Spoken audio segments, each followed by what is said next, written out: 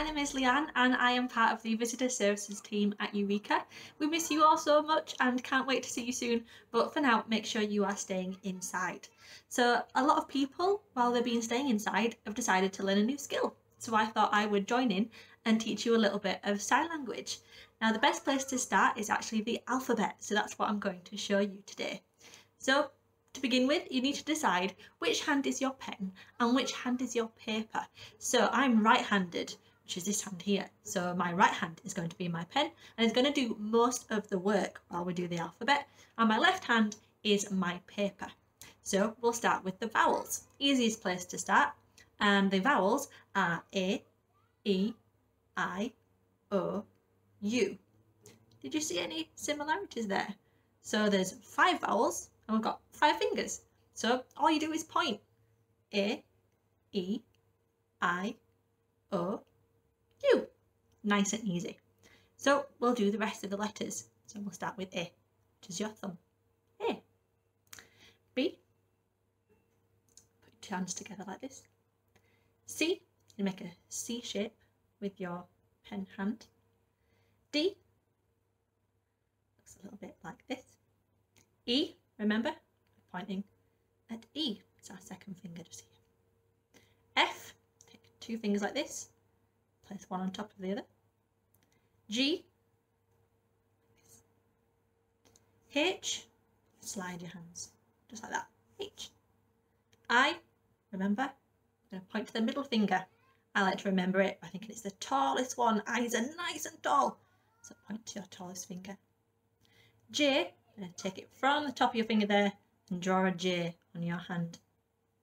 J. K. L. Take 1 finger and place it on the palm of your hand and it looks like this. Can you see 1 finger just there? L. M.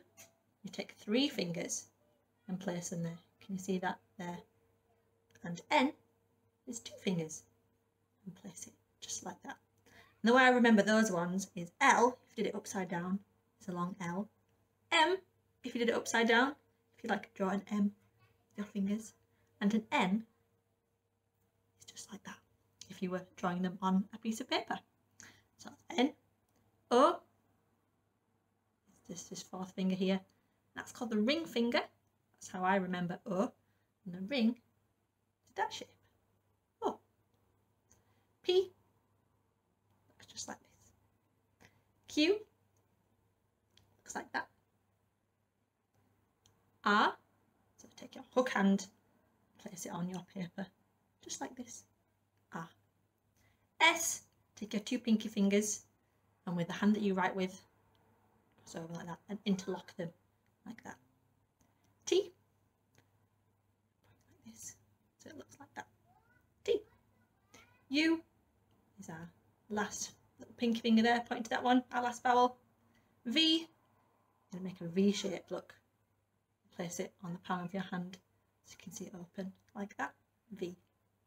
W. Take all your fingers and lock them together like this. W. X. Make an X shape with your fingers. Y. It's going to look like this. Can you see that there? Y. And Z. Last but not least, Z. Just like that. If you could draw a Z in the air, it would look like that. Fantastic. So that's everything. All of the letters there. So see if you can go back through the video and practice the rest of them. Now, learning to fingerspell is really useful because it means that you can spell things like your name or where you live. So for example, my name is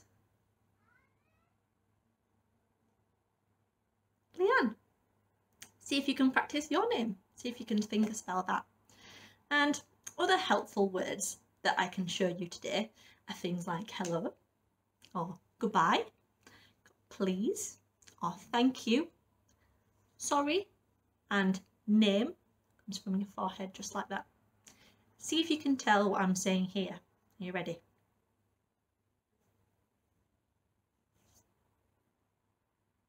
Should I do that one again?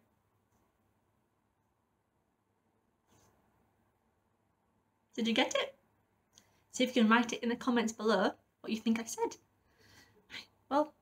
everything from me today, guys. Thank you for watching. Remember, stay home. Look after yourselves, everyone. Goodbye.